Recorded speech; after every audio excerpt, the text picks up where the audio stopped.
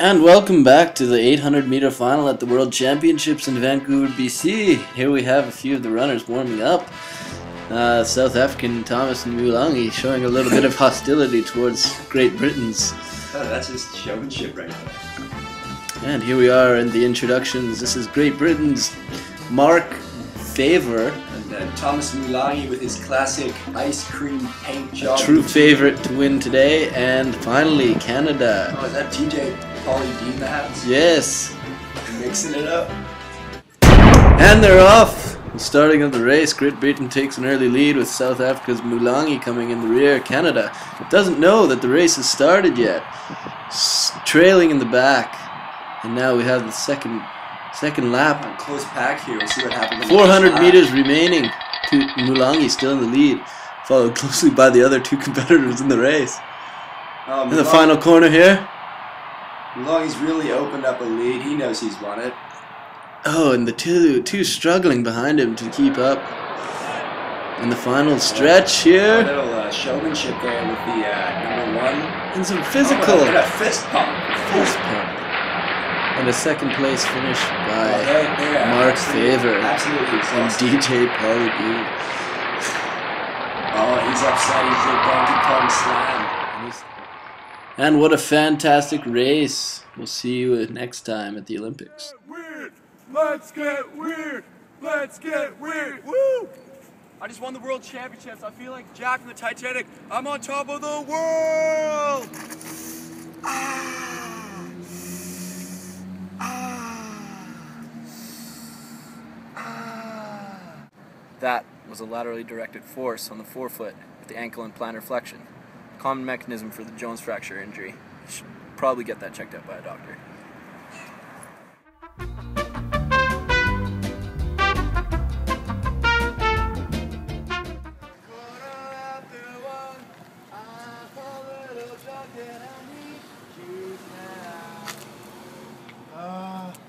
Room spinning. So wasted. Where's my doctor? Dr. Adrian, I need you.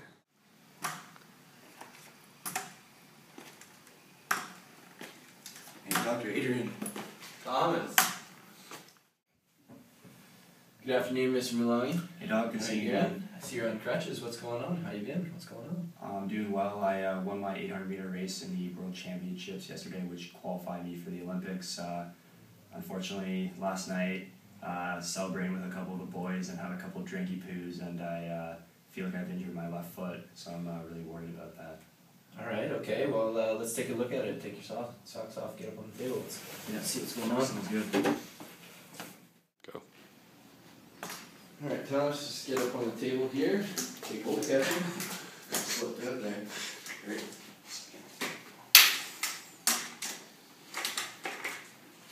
All right. So what have you been feeling? I just have this really sharp pain on the outside of my foot. It's kind of like halfway. Yeah, halfway up. Okay, and have you been able to put weight on it at all? Since the injury, I've had a really hard time putting any weight bearing on it. Alright, perfect. So, just tell me when it hurts more. Up here, is it okay? No, I don't feel anything. Ow. Right about there. I feel that In the middle. Alright, perfect. So I have kind of an idea of what it might be. Let's get some imaging done, and then we'll make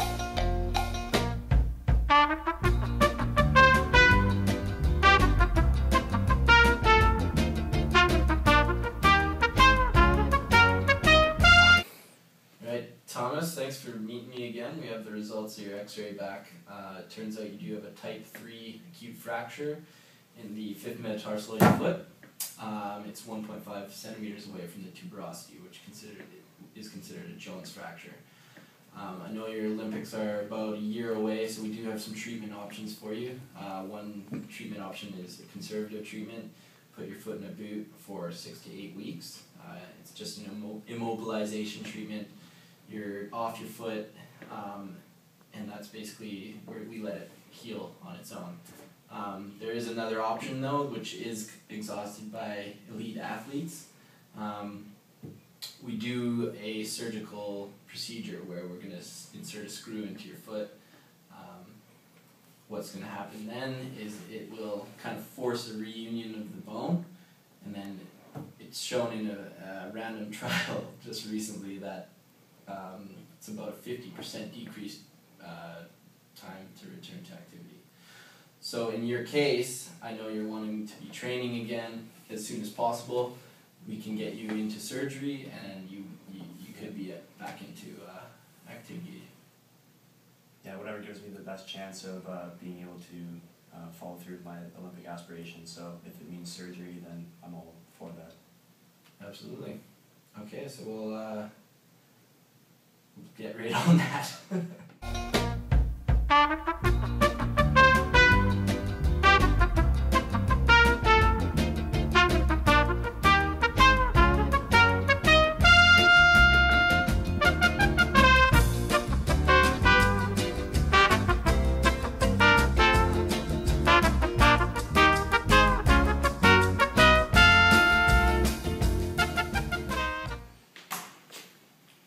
Thomas, how you feeling?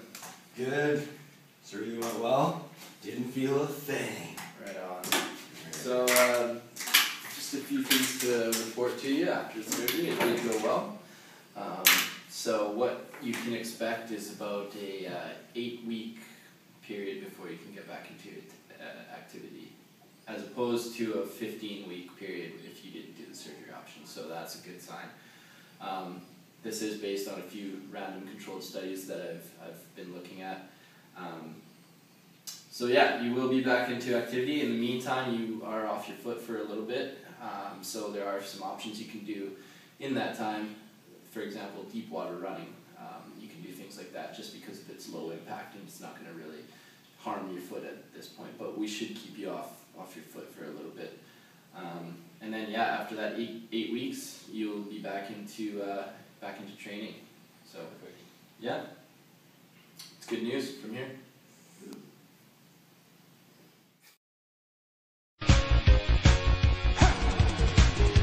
The hour's approaching to give it your best, and you've got to reach your prime. That's when you need to put yourself to the test and show us a passage of time. We're gonna need a montage. Oh, it takes a montage. Show a lot of things happening at once. Remind everyone of what's going on. And with every shot, show a little improvement. To show it all would take too long. That's called a montage. Girl, we want a montage. And anything if you want to go from just a beginner to a pro, you need a montage. Even Rocky had a montage. Always fade out in a montage. If you fade out, it seems like more time has passed in a montage.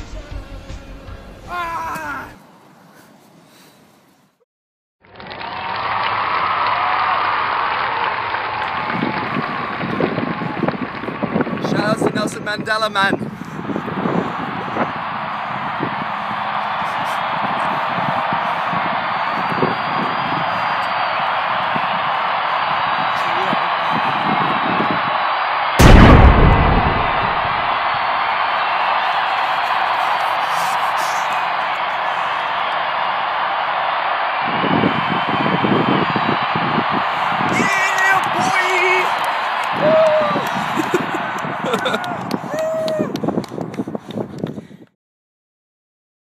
Thomas Milongi here, excited about my Olympic victory. I would like to thank Dr. Adrian for letting me race with his proper management strategy for my Jones fracture. Hopefully now all of you are more informed on the mechanism of injury and the clinical signs and symptoms of a Jones fracture, as well as the 3 classes and proper treatment for each in the case of a Jones fracture. Thanks for watching, everyone.